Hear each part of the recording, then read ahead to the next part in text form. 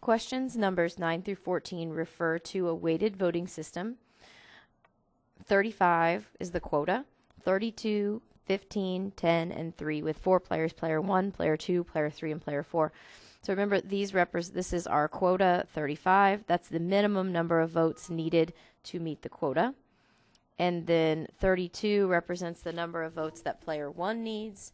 15 is the number of votes player 2 controls, player 3, and player 4. Okay, so what is the weight of the coalition? 2, 3, 4. That means we're going to take their votes and add them together. So I'm going to do 15 plus 10 plus 3. That would be 25 plus another 3. That's 28. So the weight of that coalition is 28. Is this a winning coalition? No, it's not a winning coalition because it doesn't meet the quota. So they don't have enough combined votes to win. Does any player have veto power in the weighted voting system? Now, veto power means that you can't win by yourself, but if you don't say yes, the other people can't win without you. They can't combine their votes to win without you. So we already know this.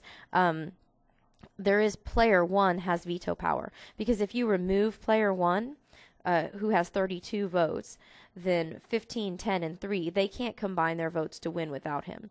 If you take out player 2, however, player 2 is out, then the remaining players 1, 3, and 4 have well over the quota, and so they don't need player 2 to win. And if player 2 doesn't have veto power, then 3 and 4 won't either.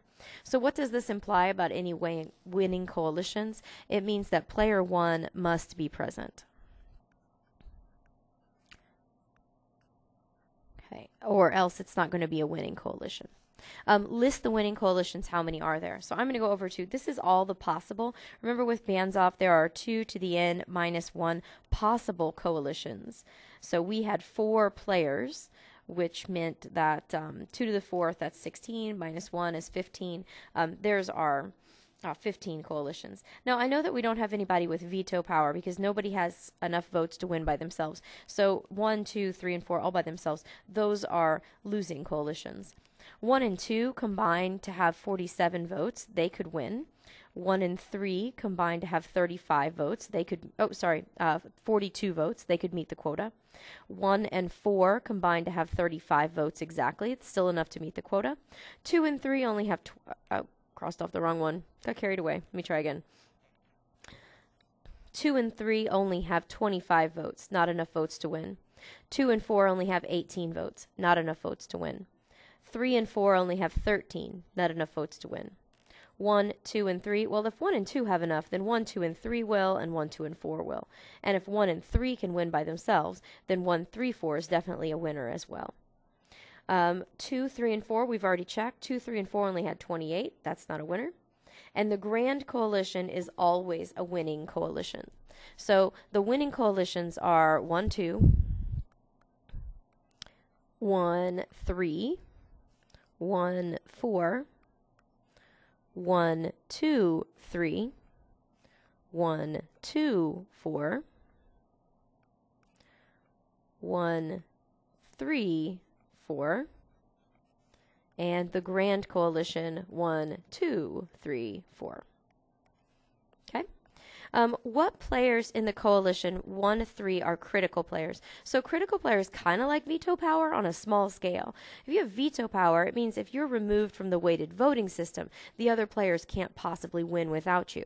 A critical player is someone who, in a winning coalition, because right now 1 and 3 together have 1 and 3 have 42 votes together. So right now they're winning.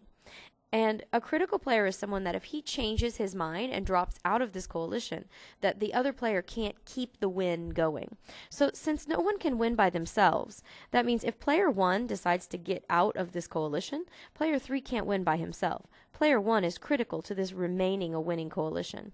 Same thing with player 3. If I remove player 3, player 1 only has 32 votes. That's not enough to win, so my winning coalition would turn into a losing coalition. Now I'm going to go ahead and mark that over here as well. Player 1 and player 3 are both critical.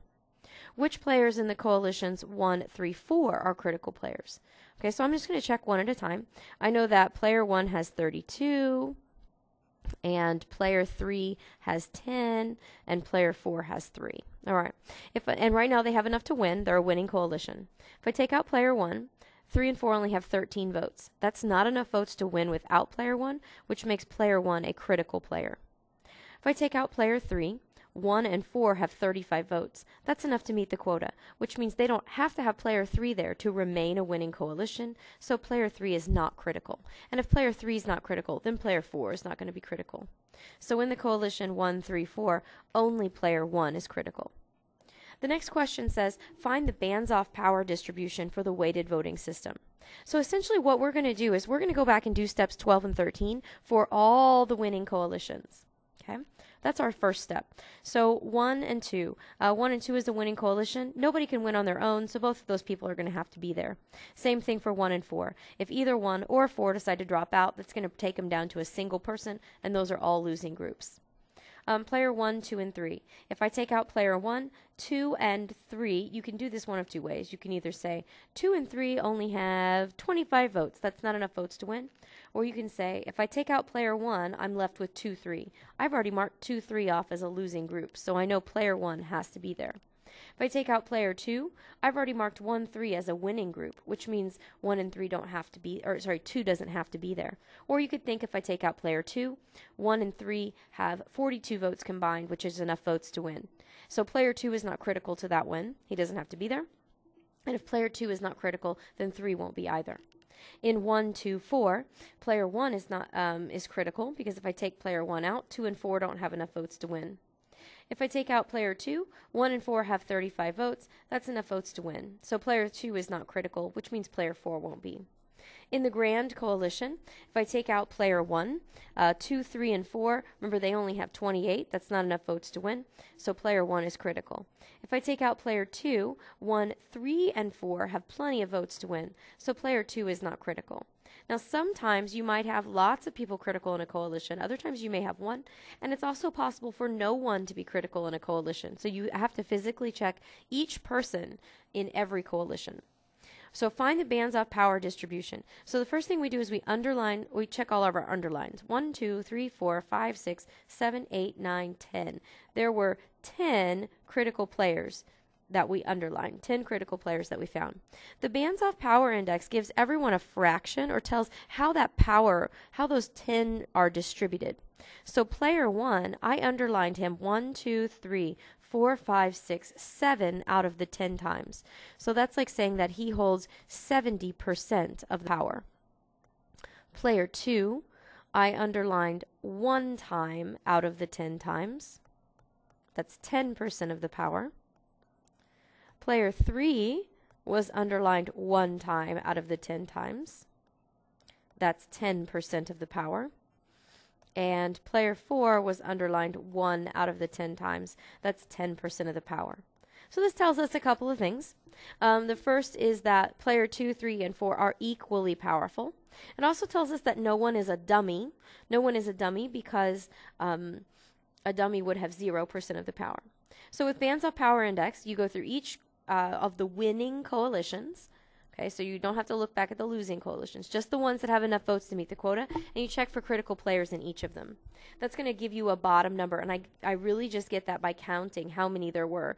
There were 2 in this one, and 2 in this one, and 2 in this one, and then 1 and 1 and 1 and 1. There's 10 of those.